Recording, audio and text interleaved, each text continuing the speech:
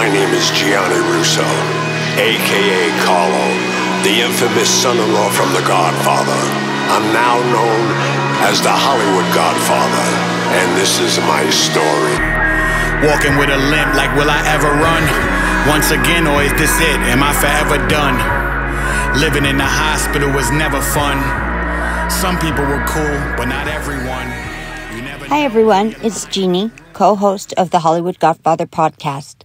Today's show is part 2 of our interview with attorney John Nale.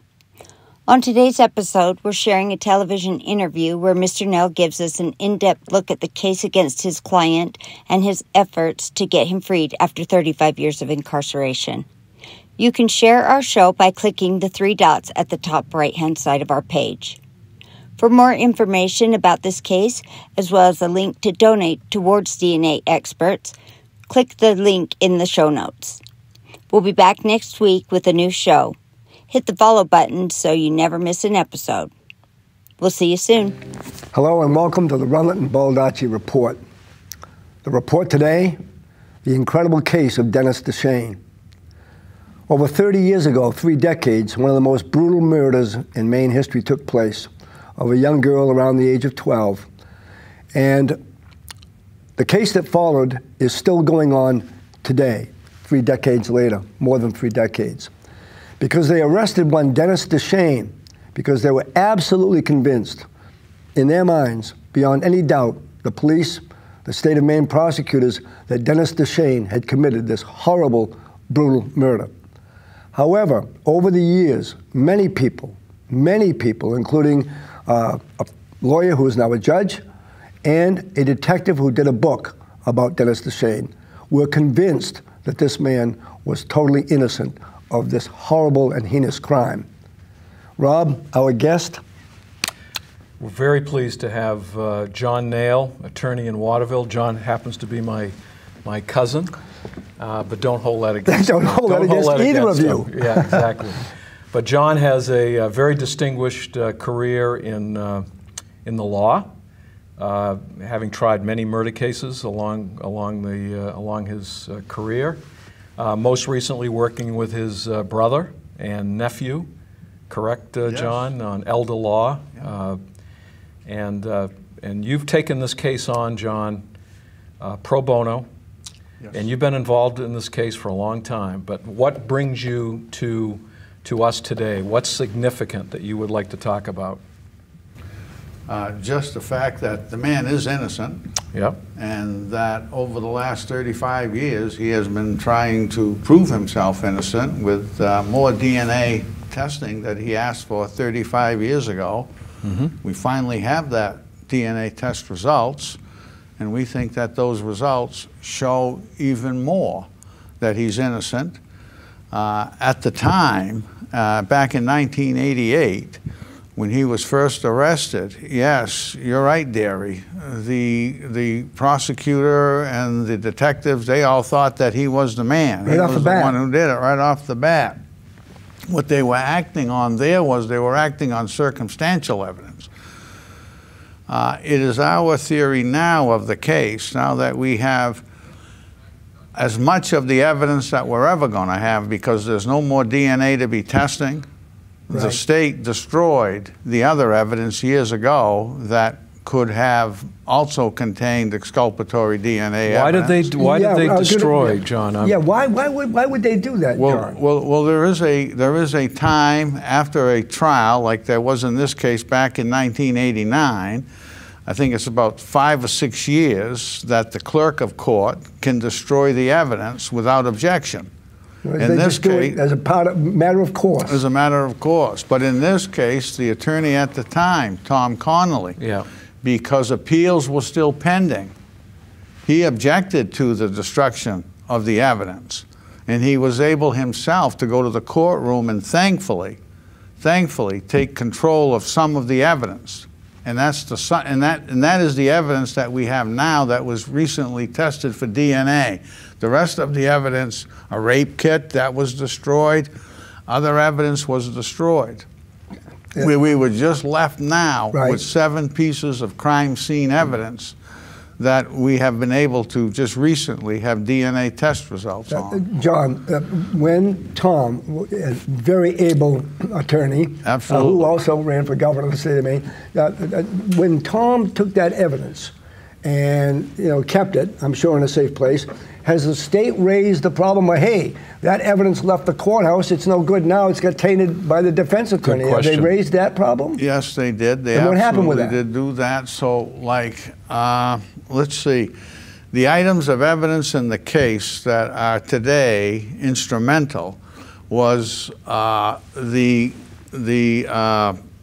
blood that was found under all 10 of the victim's fingernails when she was buried at the scene. We have photos of her hands with the blood caked underneath her fingernails. That is the blood of the assailant. Now, at the outset, at the trial back in 1989, all that could be done for blood tests then was a serology type blood test. What do you mean by that? Blood typing, A, B, A, O, okay? That's all that could be done. Exclusionary type evidence. So when the evidence, when the blood from the fingernails was tested, it came out as being A-type blood. Duchenne is O-type blood. The victim had A-type blood, so they thought that it was all her blood. Now through DNA testing, we're seeing that the blood that is under her fingernails has an unknown male DNA. We're not talking about just DNA off a fingernail. We're talking about DNA that came from blood that was under all 10 of her fingernails. And John, your point is going to be, I assume, there's no way that this girl would have 10 fingers with blood underneath it, that came from, and you demonstrated this earlier, and I'd like to have you do it again. Yeah, please, take us through. You demonstrated that this man she was scratching everywhere, on his face, wherever, because she still had her hand. Go ahead and explain that. Explain. The blood under the fingernails was explained to the jury as being her own blood. Right. Okay. Now that and it came from the limited amount of blood that she had up here from some scratches that she had up on her neck. Okay. So at the time of trial, believing that it was the victim's blood, the defense really didn't get too involved in that. Okay. There was a lot of evidence that could have been explored if we had known that it was not her blood. Right. But that type of evidence was overlooked.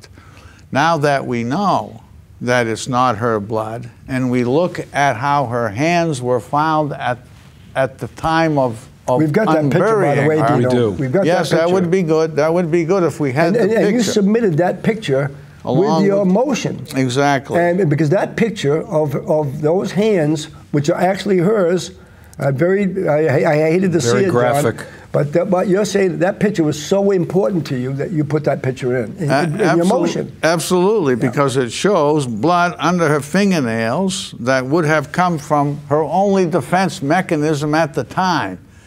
As the assailant was tying the scarf that came from Mr. Duchesne's truck, at the time he was tying the scarf to strangle the victim with her hands up here, he missed tying it around the neck the first time. The first knot was tied up because here. Because she's struggling, I assume. Because she's struggling and she could push it up. Yep. The second time when he wrapped the scarf around the poor girl's neck, now he caught it down here. And that's where the final knot was tied. And her hands were found here up under her chin, tied.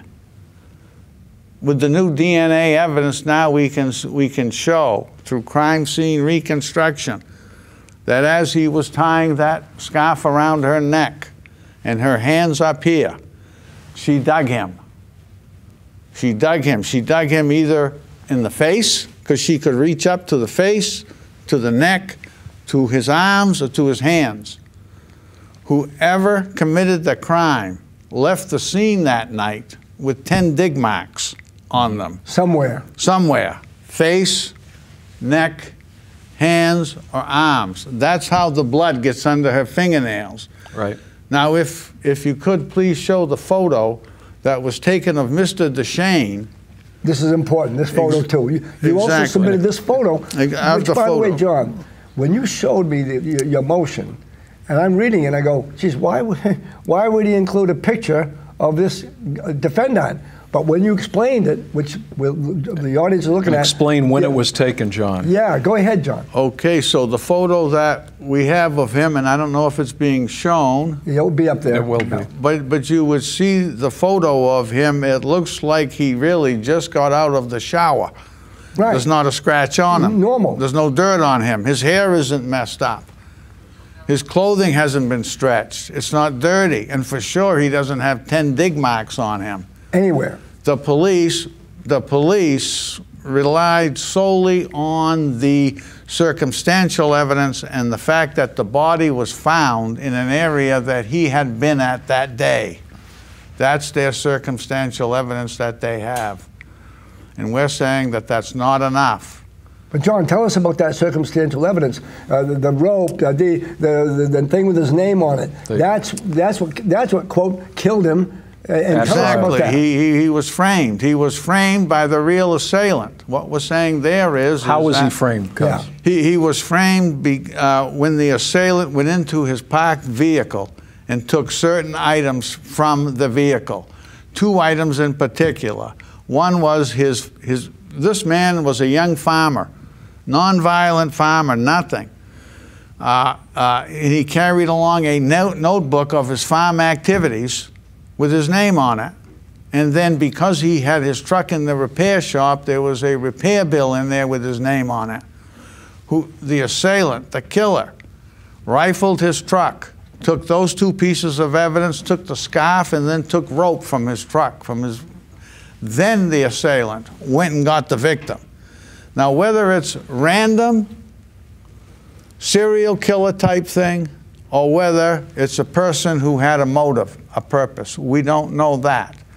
But we do know that the victim was taken from the place where she was babysitting at, which was 3.5 miles away from where she was buried.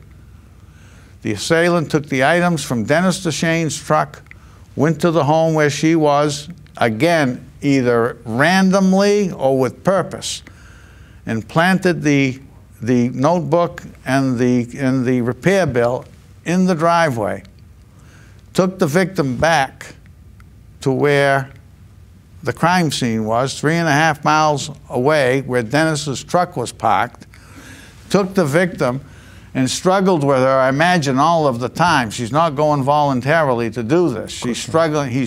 The assailant is struggling now with a 12-year-old scared girl, and he's got to control her all the time. So he must have parked the vehicle, and then he had to struggle with her in one way or another to get her 500 feet into the woods. Through sticks and heavily wooded area. Yeah, shrubs and stuff. Exactly, exactly. All that I'm telling you is everything that's in the record. Right. It's in the record. Right. They testified to this. You're not making any of this up. Heavily wooded area, 500 feet in the woods. Right. That would have caused some type of change in the man's clothing or his skin or his face or his hair, nothing. Then when they got to the scene, there's evidence again of there being an area where there was a wrestling type of a thing taking place. So that must have been the area where now they're both down on the ground and he's exercising control over her. Again, that's going to cause dirt and stains on the clothing. Yes, of course. And then when he finally gets control over the victim, now he's sitting on her, he's straddling her to gain control over her body and to keep her in one place. And then as he's on top of her, he's tied the hands, and now he's got the scarf, and he's going to do the strangulation process with the scarf. And that's when he's there for the length of period of time, and she has the time, finally. The only thing that she can do in her defense is dig. Yeah. And when we found her, or when she was found, she was buried above ground burial, right? Yep. And when they found her, again, they found her like this, and that's what rigor mortis will do. Rigor mortis freezes you. in the condition and the pose that you were in when you died. And the rigor mortis shows. As a result of the rigor mortis, we see that her hands were found up here, tied, and there's the knot. The strangulation knot is here. Yep. Her hands are here, and then whoever did it, his hands are right there too, and his face is right there too. Horrific. So that's what it is. Horrific. Go ahead. No, I mean, this is chilling, John, and why has it, what makes this different, this attempt to have a new hearing makes it different than what the previous attempts have been? Is it the new technology or what, John? What? Well, Yeah, why do you have a chance, for example? well, like the new DNA test results Yes. now show that there's DNA on the scarf that can be compared to or match the DNA now found under the 10 fingernails. Okay, so now we have unknown male DNA blood under the fingernails, and now we have unknown male DNA on the scarf. But not Deshane's. But not Deshane. Deshane's is on the scarf because it's his. You got two places with DNA, Exactly. and the scarf has been in Deshane's truck. Will they argue then the DNA is somebody that was in the truck and picked it up? I mean, They're arguing even worse than that. worse? They're That was arguing pretty even good. worse than Go that. ahead. That was all right.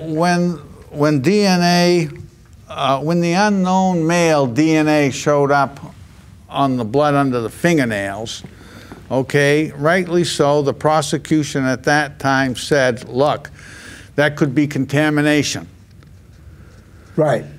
And so then the state, so then the prosecutor and the defense counsel at the time says, okay, so this is what we're going to do. If you're thinking it's contamination, we're going to get a sample of everybody's DNA in the crime lab, everybody's DNA in her family, everybody's DNA that we think who could have even come close To that scarf. to that, and it came up empty. They came up Oh my God. nothing. Okay? So then what they did was, so now in order to explain it, now what the state does is, now the state blames it on their crime lab. Oh my God. They throw the crime lab under the bus I know. by saying, hey, look, our crime lab must have been so dirty Yeah, but they contaminated it. that it got contaminated. They throw their Yeah. own crime lab under the bus in order to again defend. Right. John, there's one element that you talked about that reminded Rob and I of somebody that you met first in the state of Maine, became friends with him, F. Lee Bailey, who wrote a book that Rob and I interviewed him on, thanks to Rob. Last interview with F. Lee Bailey was where he discussed evidence that he would have produced, that they would have produced, that when O.J. Simpson got on the plane, supposedly after a brutal murder, he's talking to the pilot, hey, good to see you, oh, signing autographs, hello, acting totally, quote, normal. And the forensic scientist that Bailey was going to bring was going to testify, unless you are Bundy, a serial killer that's killed hundreds of people, that any ordinary man that has killed a person brutally is not going to be normal. And you've got that evidence from the elderly people that picked him up in the car. Tell us about that. Exactly. Yeah. So, John, I think it might be helpful if you kind of trace back the steps of Dennis Duchesne, what he was doing during the course of the days. And then meets the people, Yeah, Thank you, Rob. Yeah. Okay, very good. So, Dennis is at the time, he was a young man coming down into Bowdoin to start a farm with his wife. Mm-hmm. He was born and raised in Madawaska. Right. His mom and dad died when he was young. He put himself through college twice. He went to college first in agriculture and then again in French. Mm-hmm. He married his wife, came back to Maine, went down into Bowdoin, bought a small place, raising animals and vegetables. And because he's totally a nonviolent person, when it comes to slaughtering his own animals, he doesn't do that. He takes his chickens down to the slaughterhouse, and they do it for him, and then he picks the chicken up and takes it home. He cannot do that himself. So that day, July 6th, after just coming back from a family gathering in Madawaska with his family for the 4th of July, he came back, July 6th. He's now going to go pick up the chicken that he had slaughtered, okay, the chicken meat. And he did in Gardner. He came home that day, brought his brought the chicken meat home, and he told his wife that he was going to go out and look for different places to go fishing. But in fact, he was leaving so that he could go and get high on an amphetamine drug. And his wife did not approve of that. That's why he had to leave the house. So he left the house and he drove to this deserted area, back roads in Bowdoin, and he parked his vehicle there. He left, went into the woods, did the drug thing, got high, sat there, walked around, and he got lost. He got lost. He came out on another road. He came out on the other road at about 8 o'clock at night. You've been there, how many hours do you think he was hanging around in the woods? 5 or 6 hours. 5 or 6 hours hanging around in the woods. Exactly. Wow. Lost. High. Lost in the woods. But he comes out looking as he looked in the picture that we just saw. Which is normal. Which is normal. And now he's met by an older couple who stop and ask him if he's lost or does he need anything. And he says, yes, I'm looking for my vehicle. They invited him into their car. They then invited him into their house. These people testify? Yes, yes, yeah. And they testified he's acting normal. Exactly. Look, just like he looked in the photo that we just saw. Not a scratch on him. Not a scratch on him. But what you have is that while he's looking for his truck, you have the sheriff and the detectives now looking for a missing girl. Yes. Because she was taken from where she was babysitting. Right. She was taken from that home sometime between 12:30 and 3. Here he is, right in the area. And here he is. He's right in the area. Yep, no doubt about it. Right in the area. And then they find those items in the driveway of the home where the victim was taken. Which in itself, to me, would be strange. Why would somebody take a girl and leave a truck repair bill and I mean, it's Rob, crazy. You see, that point that you just made, John, when you say that this guy picks items out of the truck, and now he's obviously planning to frame somebody. Yeah. And probably not knowing who exactly Dennis DeShane is. Never. But he picks, but that's the thing, as Rob just picked out, you pick out a notebook with a name on it. And why, if you just were going to go rape some girl, why would that notebook just fall out of your pocket, whatever? And if you were going to rape and brutal, would you be pretty careful, would you not to leave? He left, what, 4 items? The scarf? 2 items. Yeah. He left 2 items in the dooryard. Yeah, 2 items in the dooryard. And then he had, the assailant then had the other 2 items with him, the scarf and the rope. So, John, it is so it's like a detective novel. Yes, the detective, oh, here's the notebook. Are we getting? So you're saying that they jumped on that instead of even contemplating that he was framed. That's what concerns me, that they did not contemplate that this man had been framed. They did not, in spite of the fact that the man voluntarily. Yeah, explain this. This is the man voluntarily surrendered his body for photos. Surrendered his blood for blood testing. Right. Surrendered his fingerprints. Surrendered his clothing for them to take. Surrendered his truck for them to take. Surrendered his home for them to go into and take sheets off his bed and other clothing that they might have had. Cut his fingernails to see if he had any blood or debris under his fingernails. None. And he volunteered all of it. And then before the trial, he's volunteering, he's begging for DNA test results to be done that he would pay for. He's pay for. He's begging? Begging.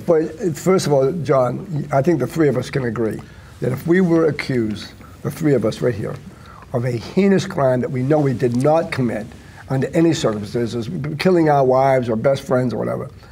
You're right, John. If you didn't do it, the first thing you'd be saying to people, at least I would be, take any DNA you want. Take whatever you want. By the way, John, the other thing I would have no hesitation doing if I was accused of a crime I didn't do, give me a polygraph. Did he ever take a polygraph? No, he never did. Did anybody ever think about that possibility? I didn't. I didn't, well, and I don't coming even in 35 years later. Right. I mean, first There's of all, no reason for him to take that risk like that, because we know that the lie detector tests are not as accurate. They're not John, allowed in court. But John, I know they're not allowed in court, but my law firm and F. Lee Bailey used polygraph. We use polygraphs. So if somebody comes into our office and they're accused of some, abuse of their stepdaughter, let's say, and they adamantly deny it. Oh, I've never touched her. Well, this happened, that happened. No. We often say, will you take a polygraph? And we hire the polygraph guy. Nobody can find out about it. It's privileged. And so I'm just wondering, would you ever consider the possibility just of getting a private polygraph test? Nobody knows about it. You can do it. And just to see if because when we have had clients pass the polygraph. I don't see the need for it, Larry. Yeah. I don't see the need for it. Yeah. DNA is much more reliable than the polygraph. Elaborate on that, John. And here he is. He's begging for the DNA test results. I have to say that really points to credibility, in my opinion, because if you say to somebody, I'll give you anything you want, fingerprints, I have to say, because you used a word, trace. One is circumstantial, the other was trace. Tell the audience what the difference is between trace evidence and circumstantial. Good question. Well, the big difference between trace evidence and circumstantial evidence is that circumstantial evidence can be placed there. Right. With trace evidence, if there's trace evidence there, you have had to be there. Trace evidence is the type of evidence that comes from our body. Fingerprints, blood, serum, spit, I was just going to say, if he spit or he urinated or whatever, I mean, if he did something about himself there, that would prove that he was there. In other words, some evidence that he left there, his hair, whatever. Exactly, right? Exactly. So you have the lack of the trace evidence, and then you have him begging to do the DNA evidence, and then you have the photo of him that shows that his physical appearance was not changed at all. If a man went through and did what he did, you're going to see some trace. Dirt on his pants. Dirt on his pants. She was buried above ground. Mm-hmm. The man had to use his bare hands when he did that. Nothing. They cut his fingernails to see if they had any debris under the fingernails. Right. Nothing. Right. And the other thing is, John, is if you had just carried on this unbelievably brutal crime, and you're still somewhat high on with drugs, and a little old lady and a little old gentleman, probably my age, say, you want to ride, you're going to say no. You're not going to want to deal with people. Exactly. You're not going to sit down and shoot the bull in their car. Shortly after and brutalizing somebody, yeah. And they testified that they asked him questions, where are you going, what are you doing, you want a glass of water, whatever. Yeah. So you might ask, John, look, with all of the lack of the trace evidence that the jury must have seen, and they did, right?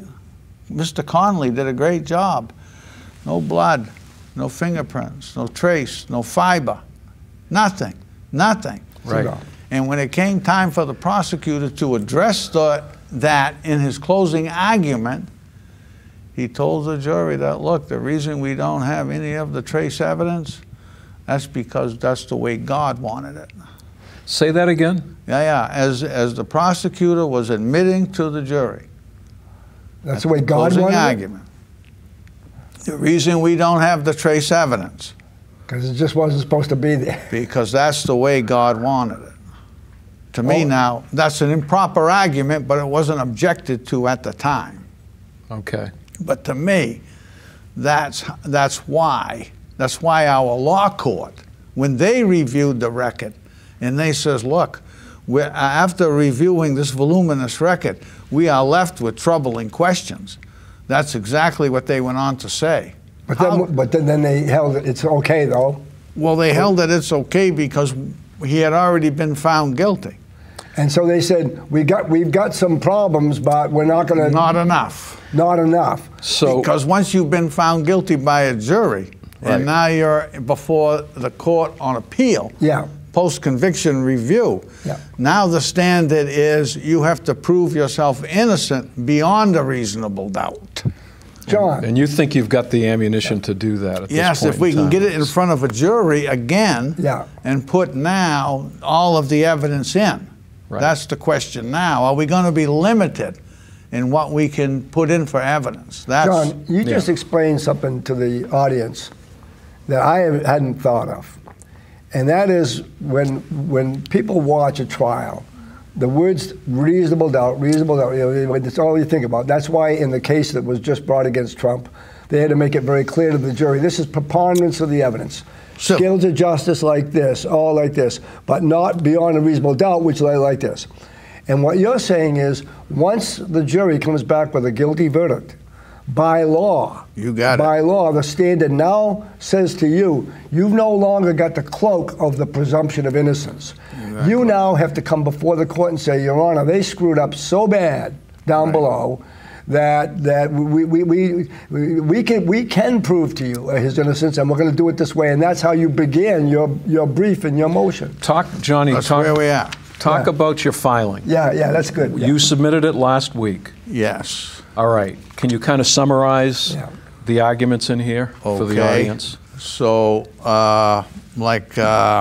just last week, we filed a memorandum. Mm-hmm. The motion is already filed for a new trial. Okay. Now it's a matter of how much evidence can we put in. Because under the DNA statute, it's worded in such a way that we now have to rely on the existing record. Tell us what that means, the existing record. The existing records mean I'm limited to what the witnesses testified to at trial. You can't re-cross-examination? We can't re-cross-examine. Oh, my God. Okay. So you can't, John, this is important to me as an attorney. You've got a record. You're the new attorney on here, and you, with all this knowledge that you've got, your cross-examination, I assume, would be quite different knowing what you know now than the cross-examination. But you can't change it. You can't say, I can come, because that would have to be incompetence of counsel, would it not? Exactly. You'd have to say, this lawyer never raised this objection. Right. And by the way, John, I got to tell you something. When you made that comment about, only God knows, or it's God's will, I have to say to you that if I was defense counsel, I'm not sure I would have objected either. I'm not sure I would have said that's the way God wanted it. I might have, whatever. But you're saying you don't have that luxury, do you, John? No. Oh my God. No. The record is already fixed. Right. If we're gonna convince the judge, we have to convince the judge that the new evidence, superimposed on the old evidence, is going to make a difference to a jury. We can't go back and say, now wait a minute. Now, when you guys told us that the blood was her own blood, we can't go back and argue that unless we can show it another way. Right. Oh my God! Which is what you're doing. Which you sure would have. You would have said, "Why would she have that much blood under both?" What was she doing? Just rubbing it? Yeah. See, I get you. Yeah. Can't do that. Yeah. Now we're going to be limited. Yeah. So you've outlined all of this in your memo. And then what we're telling the judge here is we're telling now listen, Judge, at the time of trial, the jury was told that the blood under the victim's fingernails was her own blood. Right. We now see that it isn't her own blood. That's huge. Okay. And we now see that the unknown male blood under the fingernails, the DNA from the blood under the fingernails matches the DNA on the scarf. That's powerful. So now, Judge, we can say, we can reconstruct this way. He had the scarf. He had her down on the ground. He put the scarf around her neck twice, knotted it twice. The second time he knotted it, his hands had to be there, and because the scarf was only a normal length of a wool scarf, by the time he put it around her twice, he only had about that much left. And that caused his hands to be right there. He had to be that close to her because there was only about 6 inches of scarf left for him to have his hands on, for him to be tying it. And to complete strangulation, you have to maintain asphyxiation for about 4, 5, or 6 minutes. Excuse me, John. Consistent. Right, John. This brings up the Floyd case, George Floyd. Right. That for that man to, and also the recent strangulation in the subway. So what you're saying is, in order to kill somebody by asphyxiation, strangling them, you can't let up. You've got to make your knee has got to be on that man's throat. And what you're saying is, this man had to spend that much time, a long time. You can't just do it in a couple of seconds. No. Like we see on TV, you strangle somebody. It's a long time. And she's fighting at this point in time, John. And she's fighting. She's doing the only thing she can do with her hands tied here, found here. Right. And then his hands right above hers. The only thing she could do at that point in time is dig. To use her fingers. And that's what she did. She dug. Yeah. And it's not Deshane's blood. It's not Deshane's blood. Not Deshane's blood. No. And of course, she's screaming. She's screaming. That's why he takes her deep into the woods. Deep into the woods, yeah. Yeah, John, one of the questions that we asked, I think the audience needs to know this, and that is, when you take a case like this, people might be wondering, oh my God, he's a big-time lawyer and well-established. When Rob says pro bono, that means you're doing it for free. Yes. And either one of two reasons. Either you want to make front page news, or two, you believe in this man's innocence. And what I want to ask you, however, is that even though you're doing it pro bono, who pays for all your experts, John? I mean, is there a fund out there that people can donate to or something? Who's paying for all that? Well, you're out. Myself and my co-counsel, Stuart Tisdale, are pro bono. I know Stuart, yes. You know Stuart, great lawyer. Yes. And then but Mr. Deshane does have a support group who in the past have raised money for him, and they had a little bit left for us to at least be able to hire the 2 experts that we have now. We have a DNA expert and we have a crime scene reconstruction expert. Mm-hmm. But we do need more money. There's no doubt about that. There's no money going towards legal fees. We're just thinking that if we're going to move forward, we're going to need money for the experts. Testimony. John, I want to say something to the audience that is important in terms of your, quote, fundraising. That if you yourself start to use your own money from your law firm account, your wife's account, whatever, that unfortunately, as kind as you are doing that, it also raises a sort of a conflict of interest in that you now have a vested financial interest in the case. So if in fact somebody had come up to you and said, you take this case, we'll let you write the book on it, and we'll give you an advance, then that's another, quote, conflict of interest. Mm-hmm. So I think the audience needs to know that the money does need to be raised for those forensic expenses so that you can do your job as an attorney without any impropriety even thought of. Well, he's investing in the own case because if he wins it, he can do an inside edition or something.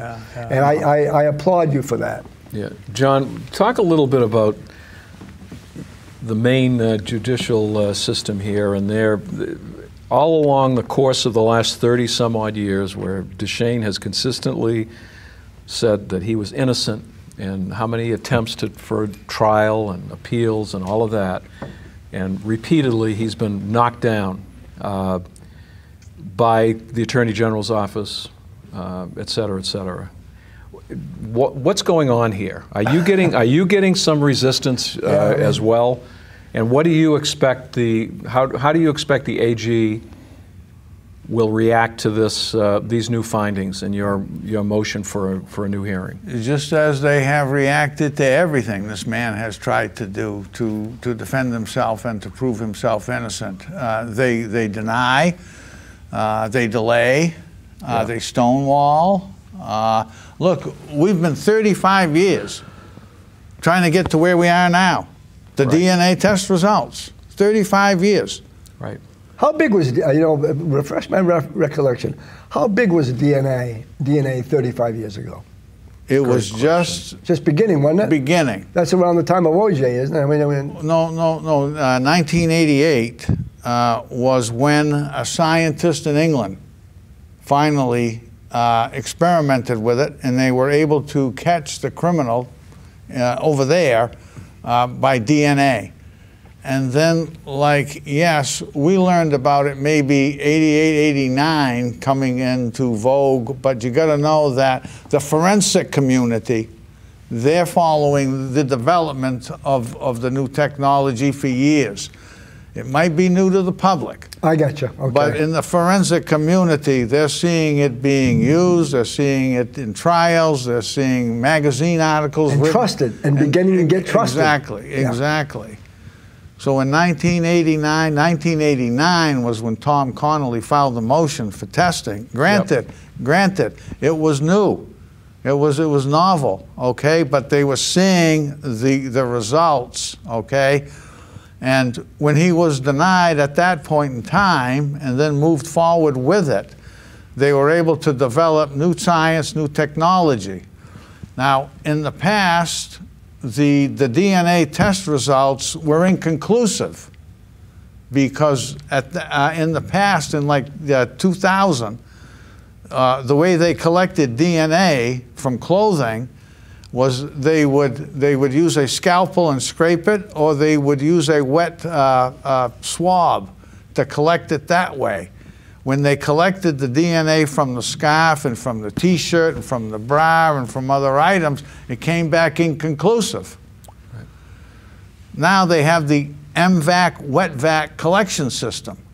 Tell us what that's all about. Please. So what that is, it's like a vacuum that they run over the clothing that sprays water on it to loosen up the DNA particles or whatever might be there, and then it vacuums it up, and then they run it through a filter, and then the DNA is separated, and that's how they do it. Mm-hmm. And that's what I learned of maybe 2 years ago, that hey, the test results from 2010 were inconclusive, and that's what our law court says, inconclusive. It doesn't help the Shane. It doesn't change the case at all. It goes nowhere. It goes nowhere. But then I heard of the MVAC wet vac collection system. So I called the AG's office, and I says, look, there's this new technology out there, the MVAC DNA collection system. Would you agree that we should try that now to give this man the DNA the DNA what test? Was the response? And what was the response? You know what I mean? No, Nale. No, we're not gonna agree to that. So then it took me 2 years to finally get the judge. Well, not to finally get the judge, but to do the research, because now we had to prove that that new technology was not commonly known and available. Because in order to have the court order new testing on new technology, we have to have brought the motion within 2 years of that new technology becoming commonly known and available. Okay. Now, at the time I asked the state if they would agree to it, there was no way that the MVAC collection system was commonly known and available in Maine. Right. Yeah. The crime lab didn't even have it. Right. Mm-hmm. Okay? Not even close. But no, stonewalling. Okay. No, Nale, we're not going to agree to that. This is upsetting. Well, John, My thought on that is with the DNA testing, look, if they thought that they had such a great case, why not just say, hey, we're going to give you all the testing you want? Well, John, exactly. Because we got you. I've got to say that's what's a little surprising for me. Rob is as good an attorney, but not an attorney. But as an attorney, I am somewhat concerned about your approach that was basically stonewalled. I mean, their adamance of innocence. I have to say, he served 35 years. One of the questions I wanted to ask you is a rather personal question about him. For a man to have been just, how do we put this? The horrible fate of being in the wrong place in the wrong time with a perpetrator who frames him. I think of myself, John. I think of you. I think of Rob. When we've been alone somewhere, in the woods somewhere, hiking somewhere, and to think that you could be doing something whether high or straight, and there's no witnesses to corroborate. There's no George Mitchell, Bill Cohen there to say we were just shooting a bull and fishing together. What I want to say is, how is he doing mentally with this? Is he? I mean, how does a man cope with all that? Yeah, I know it's got to be. You can imagine horrible. it's very difficult, very difficult. But look, 35 years in prison, which in itself can be a pretty violent place sometimes. Yes. Nothing. He's a model inmate. He's a model inmate. They put him in charge of programs. He's running the agricultural program over there. Yeah, he's a model inmate. He's trying to live a regular life. 35 years. Nothing on his record there. And as a civilian, 30 years, Madawaska. Everybody who knew him in Madawaska just knew him as a great, hard-working kid. Yeah. Non-violent, never in a fight, nothing. Same thing in prison, 35 years in prison. The same. And the thing is, John, personality. if in fact he had a propensity to violence and drugs, in prison he can do both. Oh, he can get as many drugs as he wants, and he can be as violent as he wants. And yeah, so you commit one violent murder, which means that you are something wrong with you. You get into prison, that character pretty much comes out. I just want to say to you, John, as a fellow attorney, that you remind me of an attorney of many yesteryears ago. And that attorney was John Adams, who was given the unbelievable task of representing the soldiers in the Boston Massacre, and worked so hard because of his belief in their innocence. I congratulate you for that. Thank you. John Adams, huh? That's pretty good, cousin. Thank you very much. Pretty good company. I don't know how much time we have left here, but where are you now with this case, John? You filed your motion. You're waiting for the state to get back to you, or We're waiting judge? for the state to file a reply memorandum that is going to object with us putting in the witnesses, the additional testimony, the additional crime scene reconstruction. They're going to object to all of that. Why? Because the statute allows them to. Okay. Okay, that's why. But like I just said earlier, to me, if they have such a strong case, why not just say, hey, Nale, if your client wants more evidence, we're gonna give it to him. If he wants more testing, we're gonna give it to him because we think he's the guy. I don't know why they're not saying that. And we have a tight case, Nale, so go ahead. We'll give him as much testing as he wants. John, as I keep saying, because I'm thinking of my own experience, that when cases came into my office, whether it be an auto accident case, a criminal case, a divorce case, whatever, I had to make a decision right out, very early.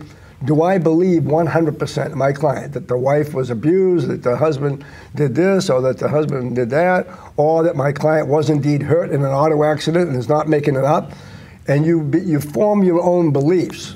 And what you really hope for in the other side, whether it's an insurance defense attorney or a prosecutor, is that you move yourselves toward justice, whatever that may be, with both of you hoping to achieve a result. But this case cannot be settled.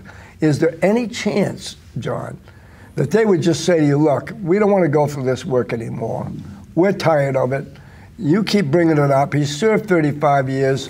Is there any chance you could work out a plea bargain where they just let him out? I mean, seriously. Is that possible? Well, so far, I've asked, on 2 occasions, I've asked for cooperation. Yeah. And I've got none at all. No cooperation from the Attorney General's office at all.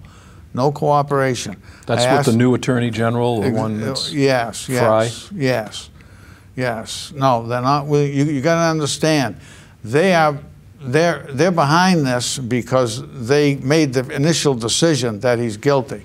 Right. And then they're basically going to stick with that and say that, in essence, we have a duty to defend the verdict. But they also have a duty to make sure that somebody who is innocent and serving 35 years with this evidence to at least have a hearing and open it up. I'm not sure I agree with that, Rob. I think that because if they had a duty, then someone would be telling them, you've got a duty to start cooperating And by the way, John, you're not able to go to a mediator, as we are in civil cases, Right. where the mediator would say, listen, I'm going to recommend you cooperate on that aspect, give them the evidence, whatever. Don't object to that. But what's happening is they are stonewalling because they are, quote, not being mean, I guess. They're just, quote, protecting the verdict. Protecting the integrity of the jury verdict. I can understand that. Yes. I'm all for that. All for it. Okay, I'm all for that. But as Rob said, we're in favor of defending the jury verdict when we believe that the defendant got a fair trial. Yeah. Here's a man who was asking for DNA testing before the trial. I mean, if you're innocent, I mean, if you're guilty, you're not going to be asking for that type of testing to be done. John, I've got to say this to you. it. We have all seen men in prison continue to profess their innocence, despite overwhelming evidence. We've seen it in politics or whatever. And what you're saying to me is that the reason why this case is unique is because this man has consistently said, and you'd think he'd give up after a while, because most of them do give up. And he has an attorney like you, he had an attorney like Tom Connolly, and I have to say that at some point in time, I'm going to find it hard to believe that a really good judge, I'm not naming any names, but a really good judge is going to say, I got nothing to lose, give this kid a chance, give him a chance. Exactly. I mean, that's what you're hoping for. Will you have the same judge, by the way? Will you have, in these motions, or will you have different judges moved around? Yeah, same judge, John? Yeah, same judge. One judge is assigned. Okay, Who is it? Bruce Maloney. Yes. Okay. From Bangor, I believe. Yes. I was going to say, it's a matter of public record, but there is a great deal of pressure on this judge, because what's going to happen every time you file a piece of paper, it's front page news, as in the Ayla Reynolds case, which my firm is handling, and all you have to do is file a motion, it's front page news. And so the judge here is going to be, in my opinion, more watched than any of you. The judge here has got to make a decision, and if he makes the final decision that no, this kid is going to stay there for the rest of his life, it's pretty much, is it over, John? It's over, isn't it? I mean, that's the question I was going to ask. I would say that. No other options? There's no more John? DNA evidence to be collected unless the real and perpetrator there's comes no forward. court that you can appeal to. No court that we can appeal to. No court. The Supreme Court? John, this is your last chance right here. This is Right. Deshane's last chance. Deshane's last chance. I say here. yours, meaning You can't bring him. it to the Supreme Court, John? Well, maybe if there's a constitutional issue, Right. you can bring it to the Okay, all U.S. right. Supreme Court. Right. But, I mean, we're not there yet on any of that. I don't see it. But Well, let's hope that. Well, John, I have to tell you that in reading that very briefly in a cursory manner, but your explanation earlier, before we came on the show, was actually so well formulated.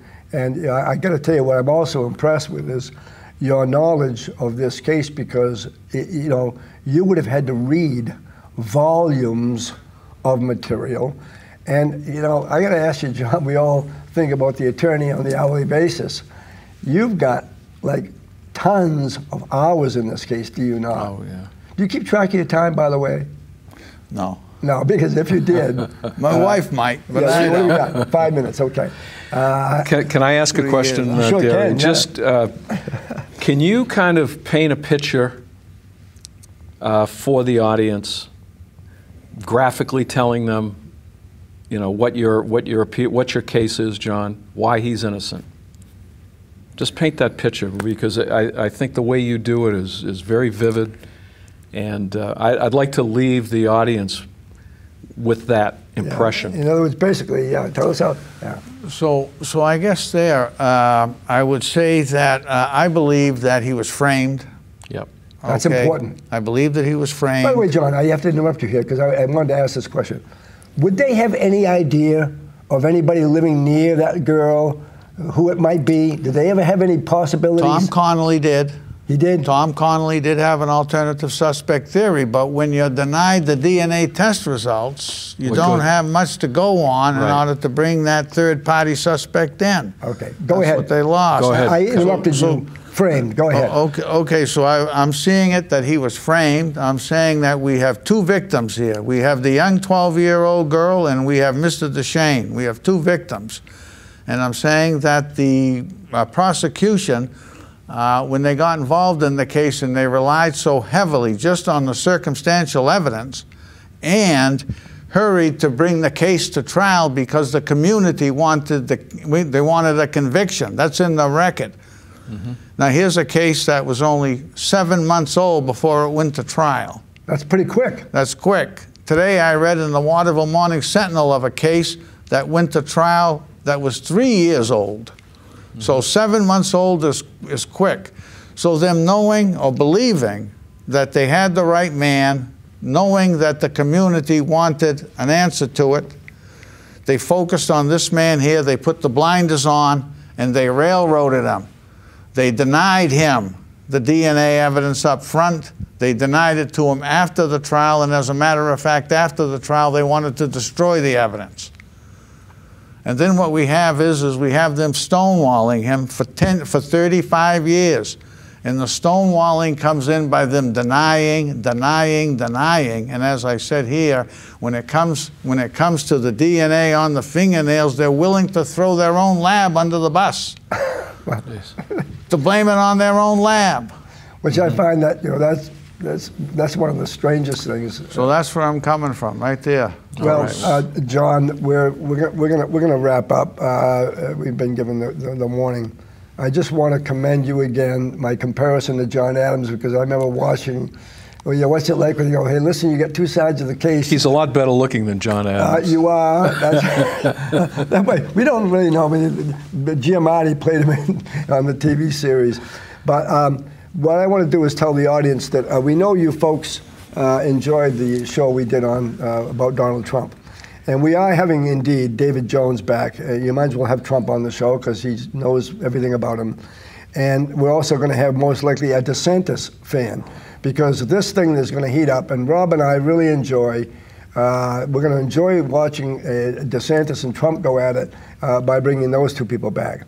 But our next show, after John's show runs, is going to be a show much lighter than today's topic, a show about the Temptations. Because the Temptations came to Portland, and Dino, we're going to send you a picture that I want you to put up. It's a picture of Rob and I with the Temptations. We were invited backstage, specifically, you and I, because we're such heroes, to meet with the Temptations, and we met with the original Otis Williams, who was the founder of the Temptations. Correct. And we have a very personal friend of the Temptations, will be on our show, Maria Novi. And we'll also do a little discussion on hers and my involvement with Bobby Rydell. But so, the Temptations, we saw, did you like that show, Bob? Loved it. Yeah. I loved it. And the Four Tops. Yeah, well, the Four Tops were there. And of course, great music. We gave our guest a front row seat, so she was touching the Temptations and the Four Tops and shaking hands and stuff. Rob and I were in the back. Cheap seats. Back row, back balcony.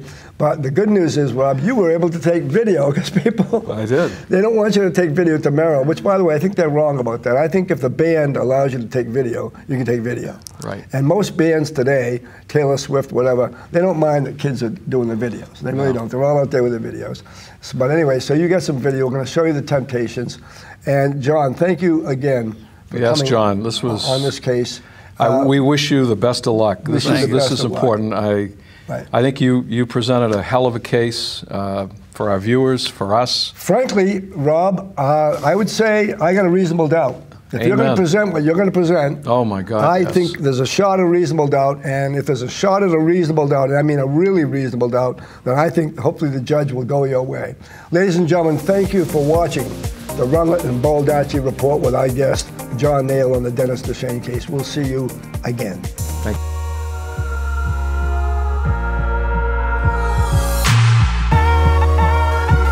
And that was that. But I'll be back. Thank you for tuning in to the Hollywood Godfather podcast. Want to ask us a question for the mailbag? We love hearing from our fans, so submit your questions online at hollywoodgodfatherpodcast.com, or you can give us a call at 646-776-3038 and leave a message. Contact us anytime with your questions about past or future shows, your favorite celebrity, or anything you'd like to know, and who knows, your question may even make it on the air. Remember to follow us on Instagram and on Facebook at Hollywood Godfather and at Real Johnny Russo. If you like what you hear, please leave us a review with your podcast provider or your video streaming service. We'll be back next week with another exciting show, and who knows who we may have on the show. If you don't want to miss out on an episode, remember to subscribe. Until next time. My life's like scenes out of a movie. I'm the Hollywood Godfather, truly. I got stories with them all. You know, celebrities, world leaders, icons. Who knows what's next for me? I'll never get too old to have a little fun. Come on, I'm Gianni Russo, a genuine one of a kind. What a ride it's been, this life of mine. And I ain't done yet. I'll be back. Until next time. And that was that.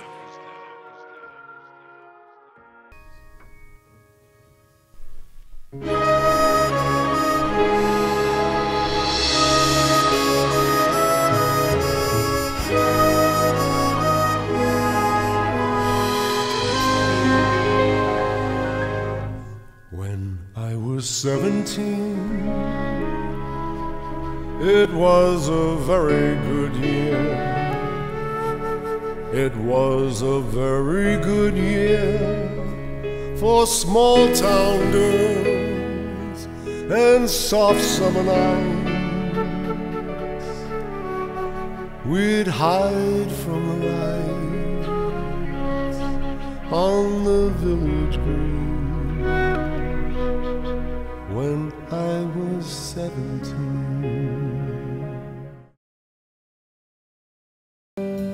I did it my